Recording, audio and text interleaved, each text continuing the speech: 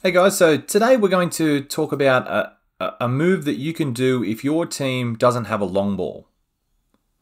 And what I mean about that is if you are, say, coaching an under 12s, 14s side or like a girls' side where you don't actually have someone that's developed their long pass, and by long pass I mean 4-on-3. So basically if you were to go down for your link at a 4-on-3 or middle, you couldn't from there cut out two players and hit the winger. That's what I mean about long ball. What you can do here is this is called a Cindy.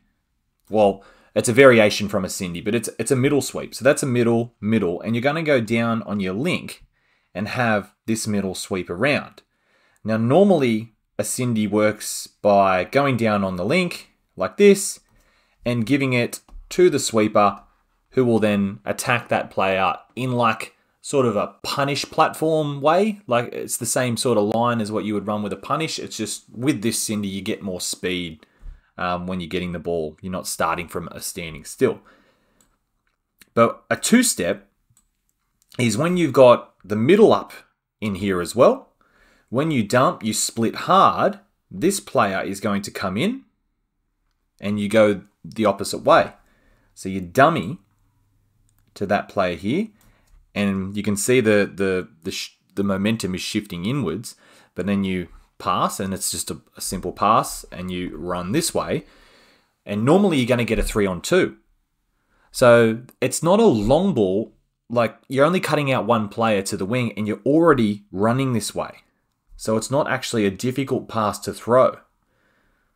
Whereas in this case, they don't shut down, and he scores the try, but you have a short ball or just a floater over the top. There's not a lot of risk with that pass. It's not the most difficult pass to do. And we'll have a look at the next example is from a younger division. I think it's under 14s.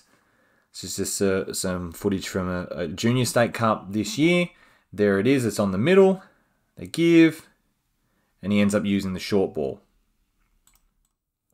So you want to make sure that if you do want to go the opposite way, that you do have to get the middle involved somehow up in the touch.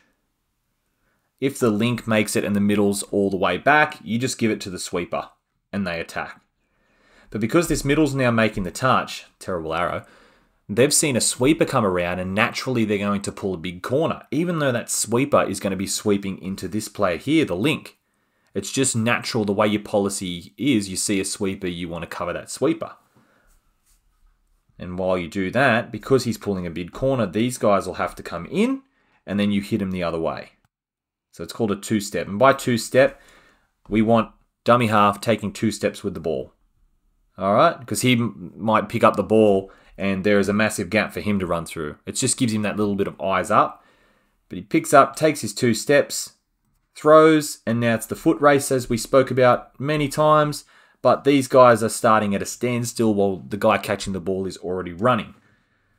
So more than likely, if it's a good pass, yep.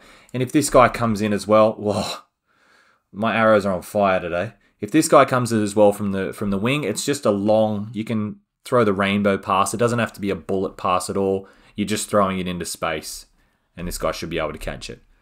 So they're not hard passes. It's not like you're trying to get the ball to your winger, but you've got to launch it over the top of 5 blokes. You can just, it's kind of like a relay throw, really, like in cricket. You're using a short ball to then get a 3-on-2 rather than the 4-on-3. And that's just a Cindy two-step. And that play is used by like World Cup teams. Like you'll see here, this is Men's Open Grand Final NTL. It's the same play, and they ended up with a 3-on-2. So the middle's up in the touch. They both got caught up in the touch together, which means now you can either give it to the sweeper to attack this bloke, or you can go the other way, which is what they do. There's 2 steps, 1, 2, and the pass is here running this way. This guy's still flat-footed, so he hasn't started his run yet, and now we're just going to beat him for speed, and it's a 3-on-2. Rather than the 4-on-3 to get the ball to the winger. But again, this winger stays out and we hit the short ball.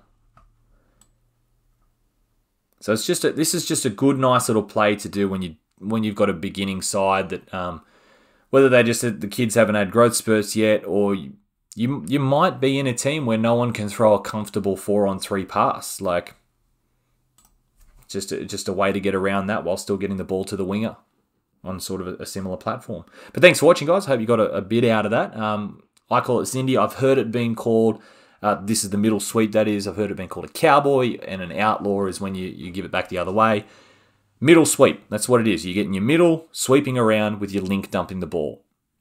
And it's good because if your link is the ball player, is the one with the better pass, you're giving them the 3-on-2 by giving it back to them. So I like that play. I've used it before with some young guys with some success. So hope you enjoyed it. Thanks for watching. Don't forget to subscribe. Please subscribe. The more subscribers I keep getting, that just makes me want to make more videos. So really appreciate to everyone that has subscribed. And we'll see you on the next video.